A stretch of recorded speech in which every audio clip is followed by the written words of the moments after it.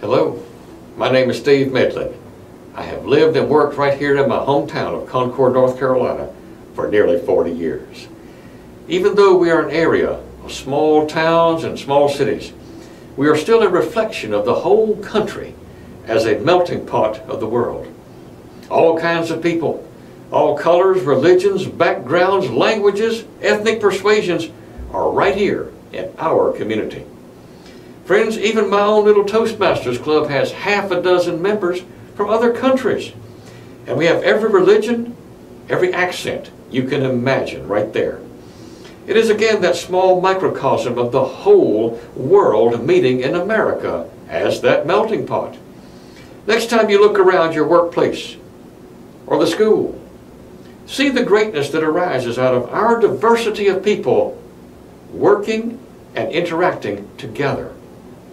But that may be where the interaction ends.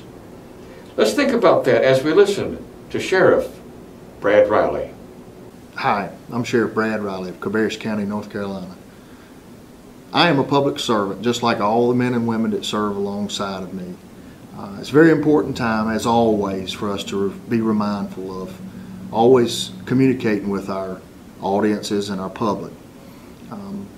But that's inherent of us also. Communications is a two-way street. It's inherent of us to also listen to that public. Very important for the public to understand that they play a very important role to constantly remind us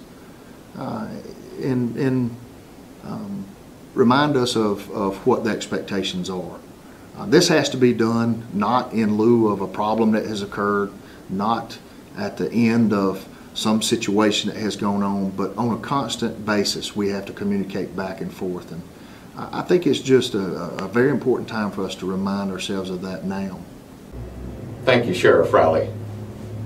The interesting thing about any diverse culture is that we tend to go home at night to neighborhoods of people that look and talk just like us.